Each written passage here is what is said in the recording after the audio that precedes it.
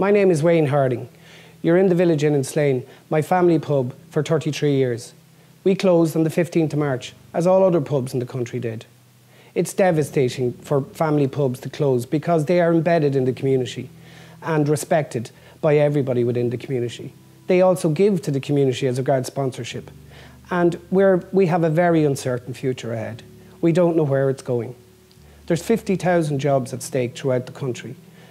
And it was reported this week that restaurants and cafes may be eased in restrictions at some stage in the future, but we don't know when.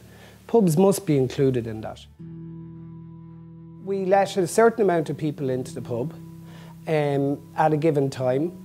We don't allow people go to the toilet communally, and we make sure that people sit down and take seats out of the pub so as that social distancing is ensured. It can be done, it will be hard, but it must be done in a formatted way, and every publican must have the same approach to it when they reopen.